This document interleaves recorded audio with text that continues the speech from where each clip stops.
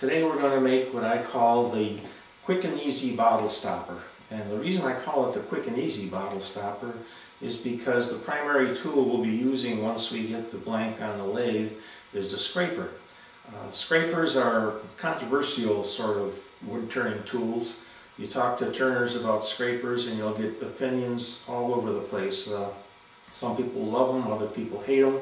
Myself, I fall somewhere in the middle there, and I believe they do have a place in the turning wood shop, and oftentimes they're the only tool for the job, and they get the job done quite well. We'll be talking a little bit more about scrapers a little further on in the video.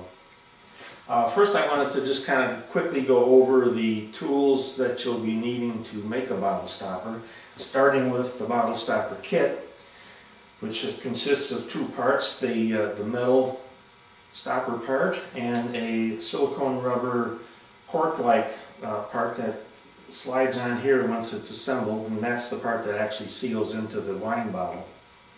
The end of the stopper is threaded, and that will go into a hole that we will be drilling and tapping into the end of our wooden blank. To do that, of course, we'll need a drill and a tap of the appropriate size. The final thing we need is a mandrel, which holds the blank on the lathe while we're turning it.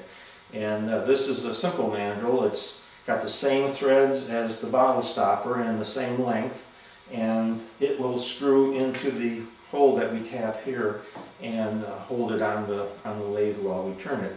It also has a little sizing ring that fits on here, and that is the same size as the end of the bottle stopper, so when you're turning, you know how far down you have to turn that end of the bottle stopper.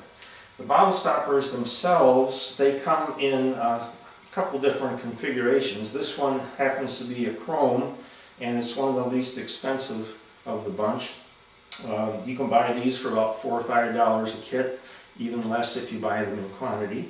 They're also available very similarly sized and shaped in stainless steel.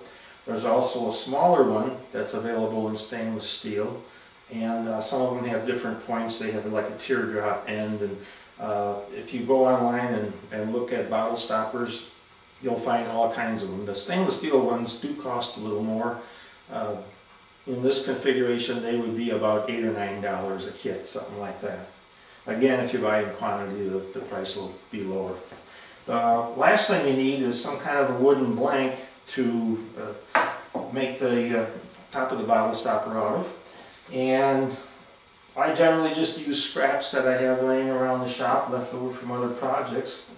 This is a piece of Primavera that's left over from a large bowl project that I made.